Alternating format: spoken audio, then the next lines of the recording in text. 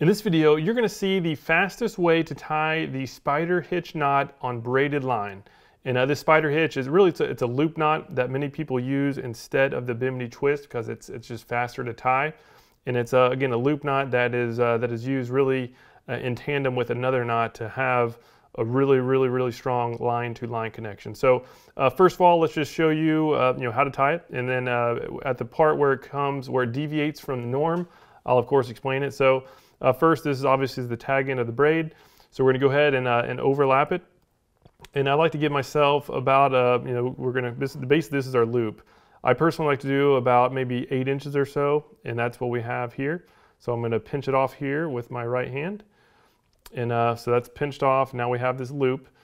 And so here is, the first thing is just to make a loop inside of that loop, essentially. So we basically just created the start of almost like an overhand knot where we have the tag end loop at the end. So the normal way that I've seen explanations on how to tie this is to do wraps around your thumb and forefinger. And I don't know, maybe it's just me, but I've had a really hard time doing that. But what I found to be really easy is just put a pinky in the actual loop, in that second loop that you created. And so this tag loop, instead of going around our thumb, is we just simply go around the loop itself and do it 5 times. So just grab it with your back hand. So there's 1, 2, 3, 4, 5.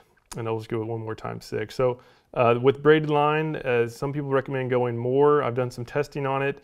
I can't tell that much of a difference between 5 loops and up to 10. So, but obviously, you're more than welcome to go more. It just becomes a little bit harder to cinch down. So anyhow, now that we have those wraps, again, there's, in this case, we did 6 wraps, all going from right to left.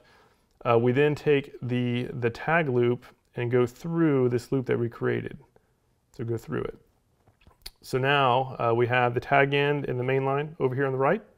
We have the original tag loop on the end that is going through the loop we created. And then what we do is just grab all four, grab the loop, the 2 lines in the loop, the tag end and the main line, and just go ahead and just cinch it down and just pull till it gets tight. Sometimes it kind of curves over like that, but as you pull tighter and tighter and tighter, it'll eventually smooth out.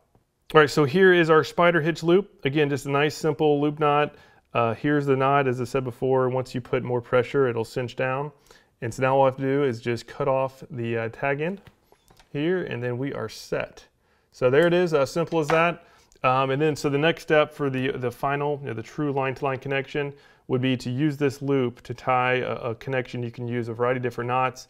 But what I'm going to do is I'm doing a test on the strength of this spider hitch compared to the Bimini Twist, also compared to some other knots that are supposed to be really good loop knots, and like the surgeon knot and one other one. So anyhow, we're gonna do some testing to see the results of that testing. I'll put a link down below, and if you have any questions at all, feel free to leave a comment. Otherwise, see you again soon.